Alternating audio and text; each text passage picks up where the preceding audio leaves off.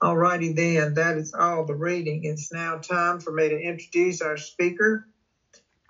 Rick comes to us from West Chicago, even though he looks like he's in Hawaii. He's really in West Chicago. And looking forward to hearing your story, Rick. So come on. Thank you so much for showing up tonight. Recording in progress.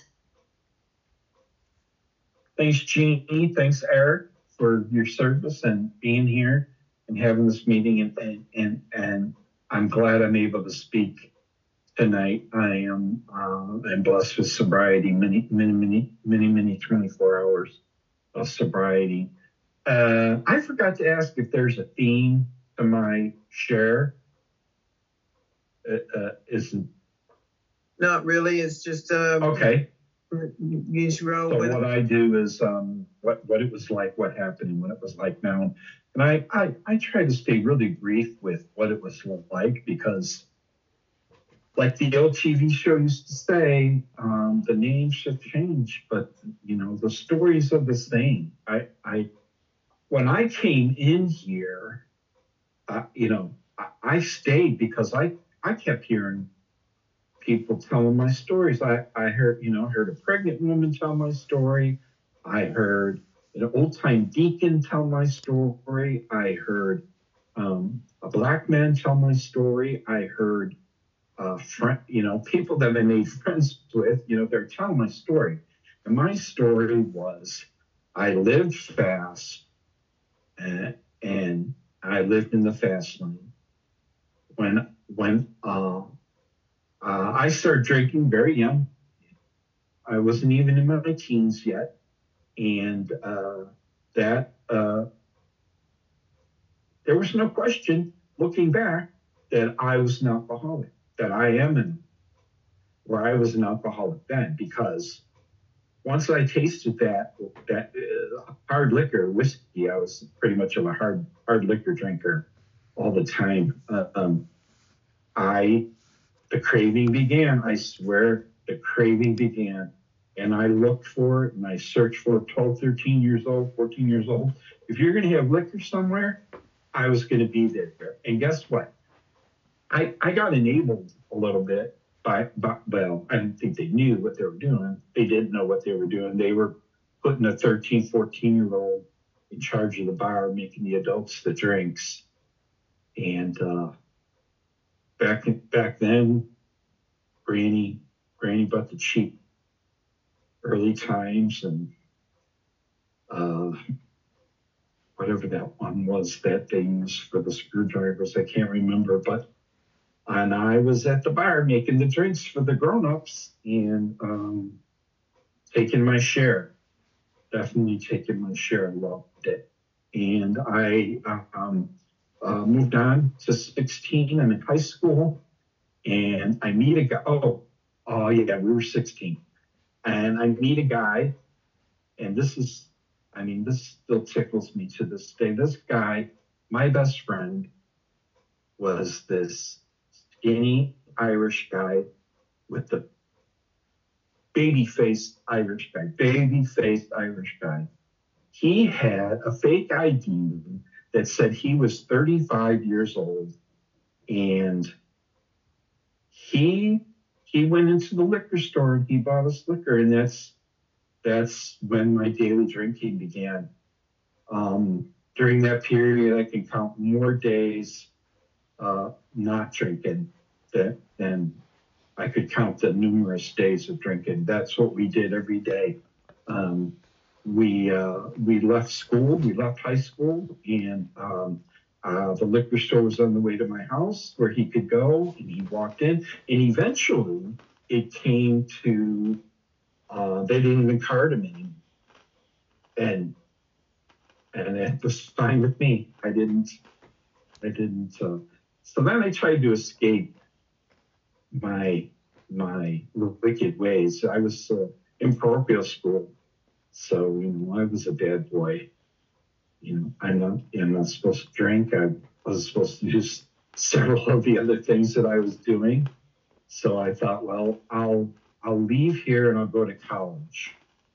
So I left town and I went downstate to college, downstate Illinois to college, and I thought, I got, this is it. I've got a clean slate. And I learned in Alcoholics Anonymous, they call that a geographical move. I didn't make it. I didn't make it the first day. My parents left. My roommate had already made a connection to find somebody to get us liquor. And that, after dinner time, we had liquor. I had money, we had liquor, and the daily drinking continued. It was not, it wasn't, I say daily drinking, that's putting it mildly. It was a daily drunk. It was a daily drunk, and I was drunk every day. And I was drunk every day in college for the next 18 months. And my grade point average went from a 4.5 to being a good student to a 0.5, where they sent me a letter at home not to come back, and that was rough. But it wasn't assigned to me. It wasn't assigned to me. That year, I turned 19. I was drinking, turned 19. And when I turned 19, they had a law in Illinois, you could still buy liquor at 19. And then at New Year's, it changed to 21. That didn't stop me. I still had my best friend. He still had his ID. And then, we were 21, and we all got my friend, myself, we got this job at this company. It was IT, it was the early days of data communications in the 80s, and we all got jobs there. And things really, really took off. Now, I'm only going to talk about drugs as they relate to my drinking, because that's really all drugs did for me. I took drugs to drink more, and I smoked drugs to recover from the drinking that I did previously. And it wasn't always the night before. It was the night before and the next morning, sometimes into the later mornings. So that was my life. I was living in the fast lane. I was working in, data communications was very hot. It was taking off. People were making a lot of money, and we were working real hard, and we were partying real hard. We had a really classy company. We would have, they called them quarterlies, and it was supposed to be a quarterly meeting update, and it was a drunk fest. It was everybody from the company, and drinks were free, and food was free. And that was something I looked forward to every 3 months. It's like the big party. So that was my life up until, it was a mess. Anybody ever asks me about the 80s, there's things I still can't remember about what happened, what I did, and who I was with. A lot of different people I was with during the 80s, and I was young. I was in my 20s. It was fun. I was having a good time. And then shit started to happen. Excuse the language. And I started going in and out of the hospital for different health reasons. Nobody ever said, well, maybe this is related to your drinking, or how much do you drink, or what have you. And I also drank with my cousin and his wife. But his wife was my drinking buddy. He was a cop, so I would go over there and we'd see each other, and then I would drink with her, or the three of us would drink together. It was a lot. That was a lot of weekends that's a lot of time that's how I spent my weekends is, each of us would get a case of beer. They weren't hard liquor drinkers. So we drank beer. But that was a lot of my weekends. Towards the end of the 80s is just, that was it. Every day I drank, even at the company, I drank at lunchtime because in the beginning, I had this job where I was a purchasing agent, and purchasing agents get a lot of perks, especially back then. There was no kind of limitation or conditions on what you could do. And the salespeople loved me, and we had established accounts, and they gave me a lot of liquor. I had a lot of hard liquor. Those guys and gals knew what I liked to drink, and they took me out a lot. I went out to a lot of liquor lunches, a lot of drunk lunches. So that was my life. And it looked pretty. And I had a pretty life. I had a nice apartment. I had a great job, an enviable job, because I was in data processing, and a pretty car. And I wouldn't say I had a lot of money, but I was comfortable for somebody in their 20s. I was really comfortable. But then, like I said before, things started going wrong. So first there was the trips to the hospital, back and forth to the hospital. And then there was blackouts. Now, I had blackouts before, but then these blackouts came more frequently. And I still did not associate any of this with my drinking. And that was our life at home too. It's like the refrigerator was full. I had a special cabinet where I kept my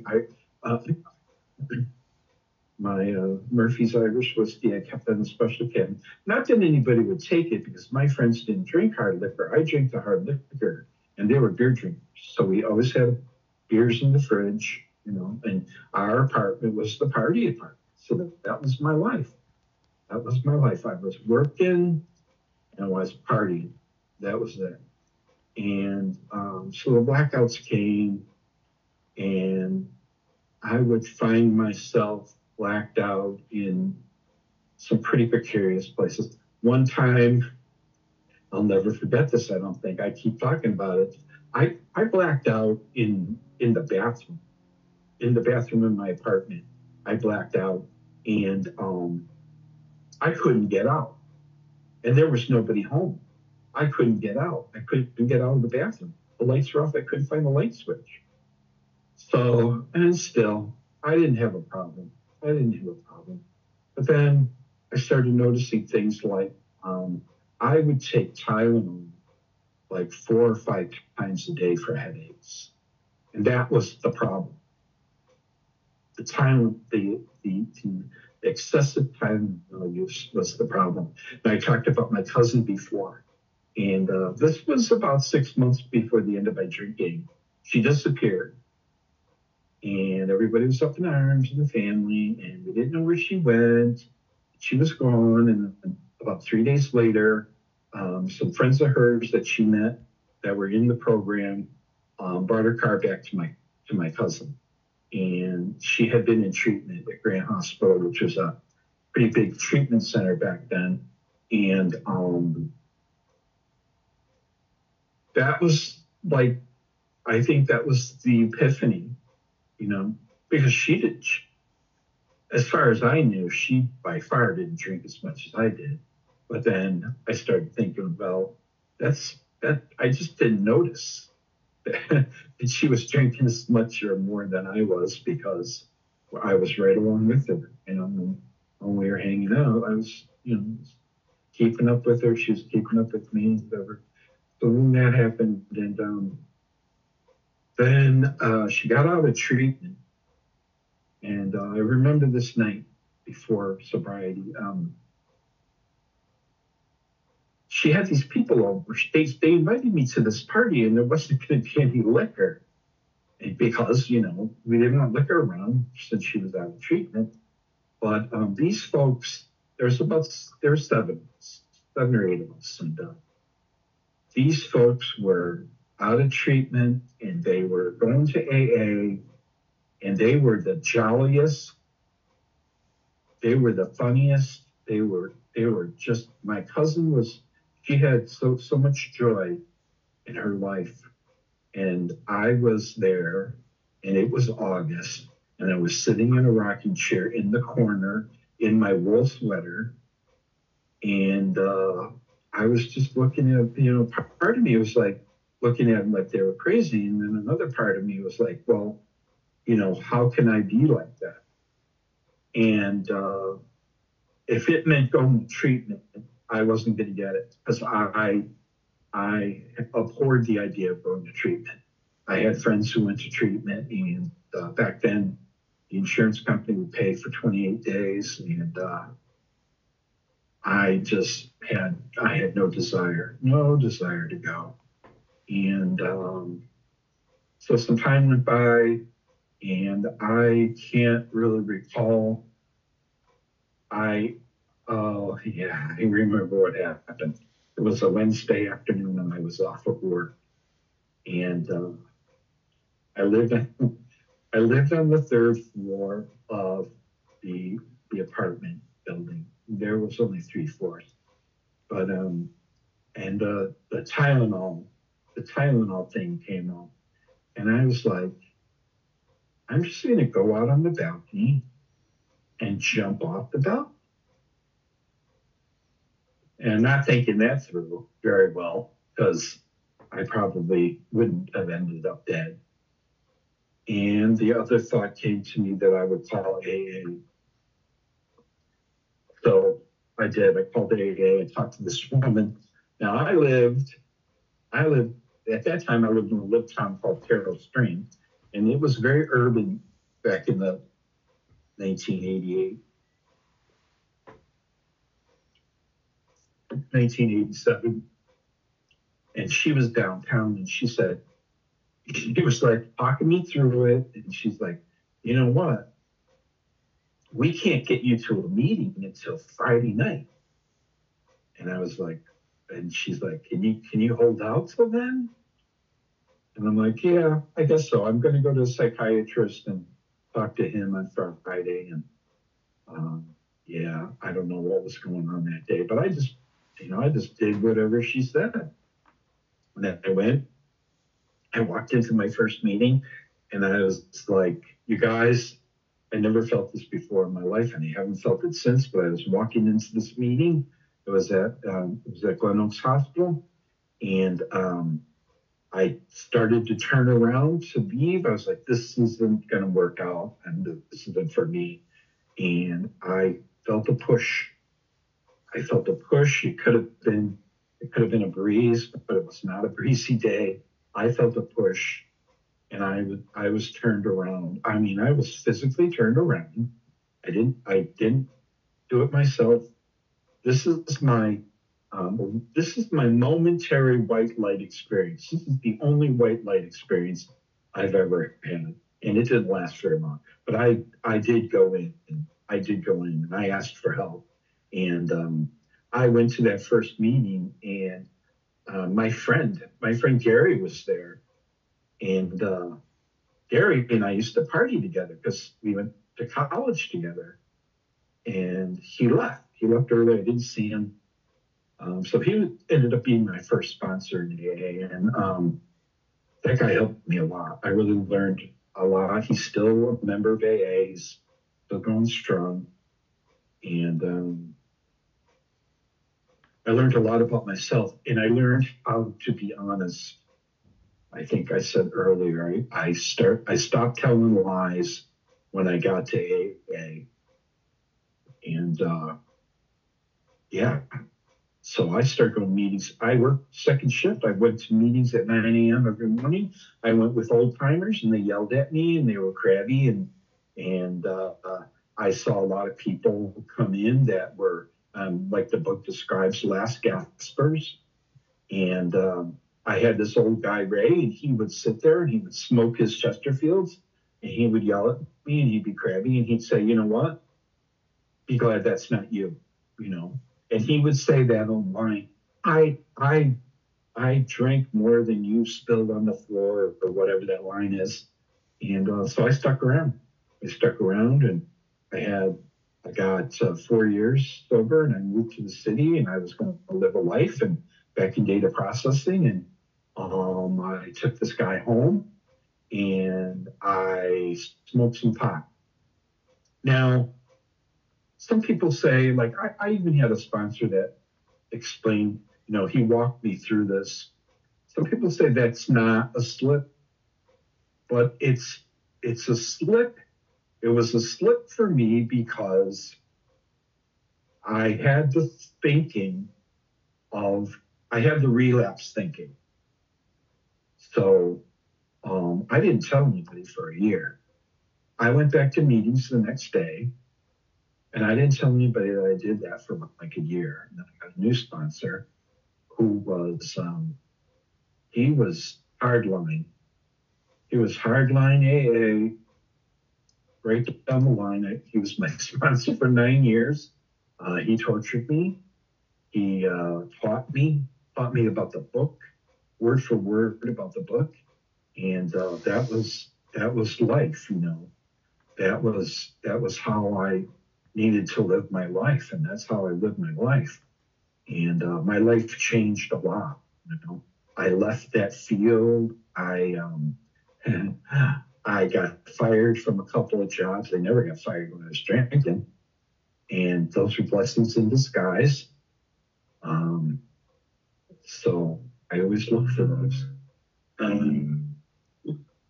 So then, after my sponsor got cancer, that was pretty heavy for all of us. And my life took another turn. And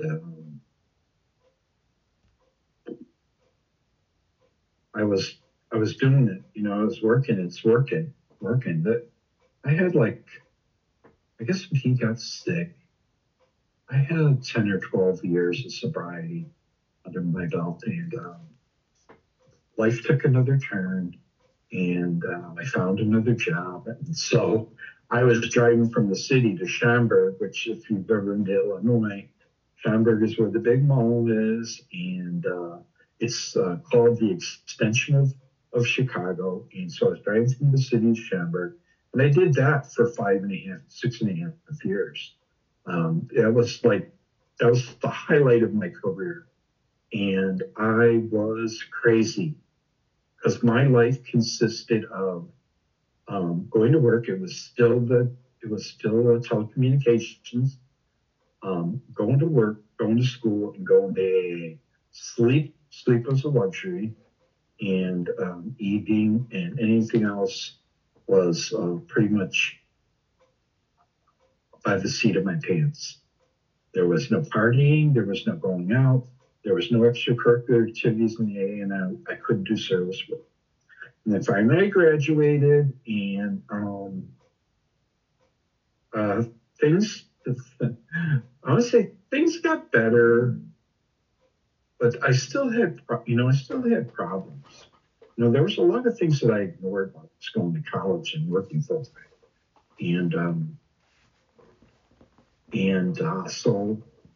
So I graduated, and I thought, okay, well, now I can live my life. But I had to address these shortcomings, and I had to really dig into the steps and get up to, where I was working the shortcomings.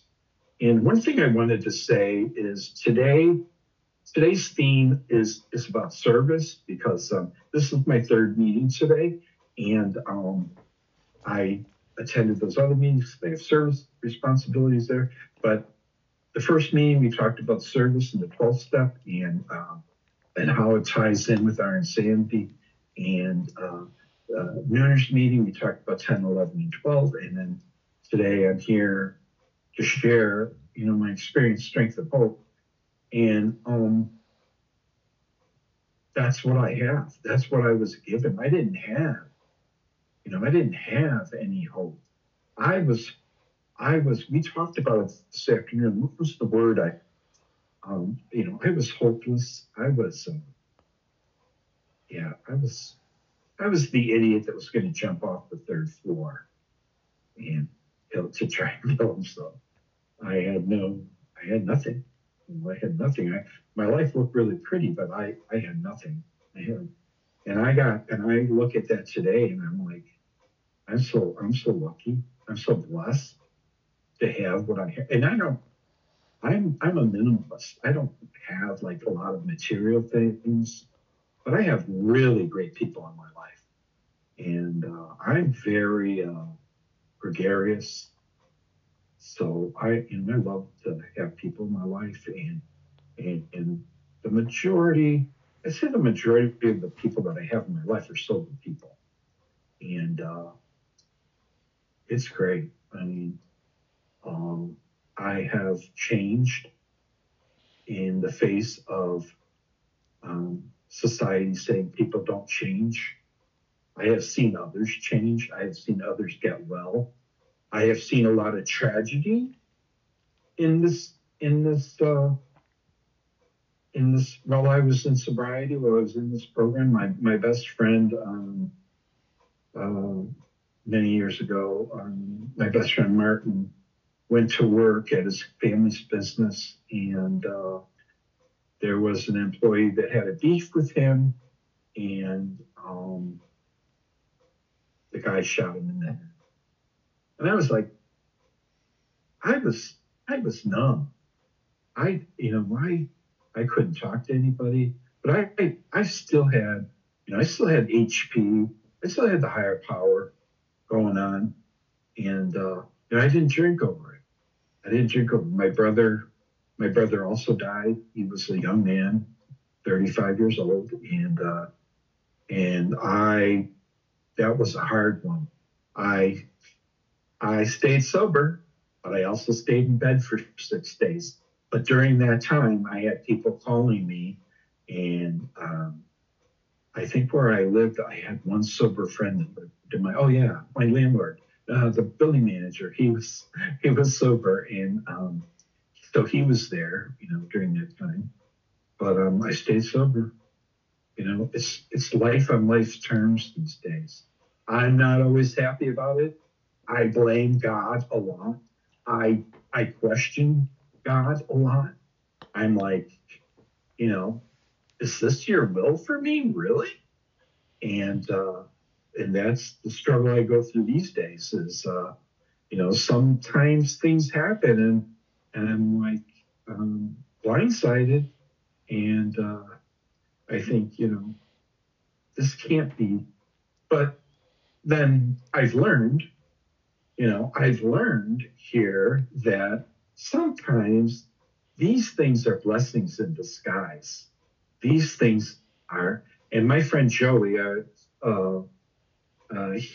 he always used to say, or he still does probably. He hasn't gone anywhere. He always used to say, now it slipped my mind. It's the great saying. It's all when I have plans, God has other ideas, and I that's something that's true, very true for me. So I'm wary about making any kind of life changes without consulting somebody and praying about it. There's a lot of prayer. Now, I'm not 100%. Um, I'm not 100% convinced about prayer, but um, I also believe that I haven't got anything to lose by saying a prayer. I haven't got anything to lose by saying a prayer. Maybe a breath, maybe a couple of seconds, but you know, and I've even tried to get away from it, and that's when everybody's praying. Pray about this, and we're going to pray for you, and yeah. So that's just a fraction. Am I out of time, or? You can go to the top of the hour, Rick. Oh, 20 more minutes? Yeah, or I gotta start all over again. whenever you're through, whatever, it's okay. All right. Well, yeah, I'll just talk about what's happened these days is for the past, I want to say 9 months, but it's probably longer than that. I have had some serious health issues where I can still function. I was still functioning, but I was not a happy camper, and I really was mentally and physically weakened by these things. My back was giving me so much trouble, and I went to physical therapy. I'm in physical therapy now, and it's gotten better. It's gotten a lot better, and this is probably where prayer comes in, and my discussions with God about, is this your will for me? Yeah, because now I'm a retired man, and I live out in the country, as far as my city folk friends are concerned. Um, and yeah, this is God saying, you got to slow down. You're retired. You don't have to work. My last job, I retired in 2021, and I worked at O'Hare. And to me, it was just, I took it for granted. I just rolled with it. It was no big deal. And we made good money. But then COVID came along, and I was at O'Hare on Friday the 13th of March, and it was a normal day. And I went to work on Monday the 16th, and it was not a normal day. It was a ghost town. I still get choked up thinking about it because all my friends are out of work. All the people my colleagues, when I call them colleagues, I mean, we threw luggage around and we showed people where to go. They all had families. A lot of them were immigrant people from Europe and Mexico and all over the place. And they had big families, and nobody was working. There was no work. There was no money. Nobody was coming through the doors. And it's just like they say, they're not coming through the doors and spending their money. There's no business. And to think that that could happen at an airport like O'Hare is, yeah, I still worked, but I was making significantly, I was only making pocket change in the end. And I would go there and I would leave and I'd be so depressed. And I get treated for depression, but I'd be so depressed about thinking about all those others. I mean, thousands and thousands of people work at that place on a daily basis, but I didn't drink over it. And I was able to go and attend meetings and pray. And we survived. We made it through. There were a lot of people that I knew in sobriety that they couldn't make it through. And there was another blessing. And so out of that came a lot of help. I think partly my retirement came out of the health issues that my back and my migraines got a lot worse. To the point where I had never really been on a prescription migraine medication before, but at that time in 2021, my doctor prescribed me with a prescription migraine medication. I said that I misspoke. I had been on, I had migraines pretty bad towards the end of my telecommunications career. And my doctor put me on this great drug. This drug was designed for women who had severe menstrual problems, but it also worked miracles on migraines. However, some women died from taking it, so they took it off the market. So from that time till 2020, I didn't have any. I'm trying to remember why I got off on this tangent. Oh, it's just a health issue. migraines are pretty serious. I never took it like that. I mean, it was just sort of a state of being until the medication came out. I got through all that. I got through all that. I still attend. Thank God for Zoom. That was my when COVID took us into lockdown. That was my first fear, my first question was, how will I, how will I, how will we have meetings? I, I, I, I couldn't fathom that upset me. I was pretty upset about that. How are we going to have meetings? How are we going to go to meetings if everybody has to stay at home or apart? I didn't even know about Zoom, but my friends were like, "Oh yeah, we have all these Zoom meetings set up," and I was like, "Oh, that's great," and um, and so that's what I started to do during the pandemic. Is I started going to Zoom meetings, and a lot of them. And I was pleased. I was surprised that that was sort of an answer to a prayer, an unanswered prayer, is how I'm going to have meetings. Um, Shortly after that, I saw a meme um, on the internet on some one of the streaming services, and it was a meme about who caused the pandemic, and the the drawing had a figure with a mask on, and then he pulls his mask off, and it's the Zoom logo. I was like, oh yeah, that's what happened. So so that's what I do now. Mostly, yeah, all my meetings.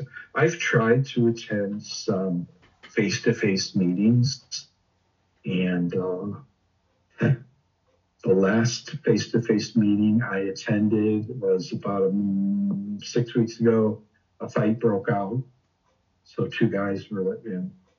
It was a men's. They split up, men and women, and it was the men's group. And yeah, a fight broke out. I mean, not fists, just shouting and you did this and you shouldn't say that.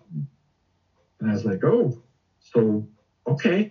I don't know. I don't like this. So we don't have too many. Um, I mean, we have a club here, but I don't go there anymore. I used to do a lot of service there, but uh, they glum. They became very glum, and it reflected on me. And another thing that happened was there was a lot of apathy about service there, and that started reflecting on me, and where I got to the point where I didn't want to do service there anymore. So that wasn't good for me. So I picked up some other meetings. I go to a daily nooners meeting, which is just fantastic. I'm the treasurer, um, and we have a really good group. We're really close knit, and we don't pull any punches either. We may like each other, but nobody's getting away with anything. We have one guy that's been in the program for eons, and he is not a bleeding deacon, but he will definitely, if something is done incorrectly, he will definitely um, point it out to you in a gracious way. But so I'm really grateful for that meeting. And then I go to another 12-step program that's a daily meeting too. But um, uh, I don't go every day. I can't. I try. I try. And my sponsor from that group is here today too. So hey, Derek, say hi to Dennis. Um, so I don't know, you guys. I've talked your ears off, and I pretty much said what's going on. And I do want to say that this year I celebrated 32 years of sobriety. When that's half my life, and when I believed that I wasn't going to, let's see, I was 28, 27, 28 when I got in here. And I believed I wasn't going to make it past 30 the way I lived. I drank every day. I did drugs to drink every day. I did drugs to recover every day. And I wasn't going to make it, not the way I was going. And plus, I had sort of chosen, with suicide, whether it be conscious or not, it's still a choice to end your life, and it's hard. And it's sometimes it can be hard to walk away, and it's still, I had chosen not to go on, but then I made that phone call to that crazy lady in AA, and I told her I would stick around. So here we are. And I'm glad to be here, and I'm glad you're all here, because we are all miracles. Because I've had couple of I'm going to finish with this, I swear. But I had a couple of tragic incidents this past summer that involved alcohol. A young man and his sister, who he was best friends with my niece. But my niece and I are very, very close. I watched her grow up. We were together most of that time, and she's grown up sort of like a daughter, but not my daughter, because she's my niece. But this young man and her were best friends, and he and his sister were coming home from dinner with their parents, and he was making a left-hand turn, and severely, highly intoxicated driver smashed into their car, front-end collision. They were both killed on site. And then another thing that happened this summer is a woman that I knew from AA, and I went to meetings with her for many years, and I knew her. We were good friends, and then she came out here, and she went out there again. She's drinking again. She's drinking heavily. She's drinking heavily, and she was driving home from a work function. She was intoxicated, and she front-end collision with a couple, and they were killed. So that was but for the grace of God. Right. And I'm sorry to end on such a downer, but I just have to remember these things, because those situations could have very easily been me. I can't tell you the number of times I drove drunk. And I can't tell you the number of times I should not have been drinking. I mean, I should not have. I can tell you the number of times I should not have been drinking. I can't tell you the number of times I should not have been driving. And so I'm just happy to be here. I'm sorry I ended such a downer, but we are all blessed.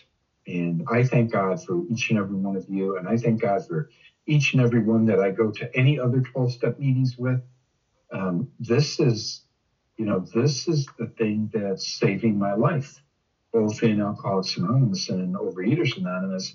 I mean, my disease slipped out, and as soon as I tried to manage it, it slipped out into abusing food, and I finally got into OA, and it's because I'm in AA that I got to OA, because it was my AA friend that took me to OA. So that's all I have. I swear. Thank you very much. Recording stopped.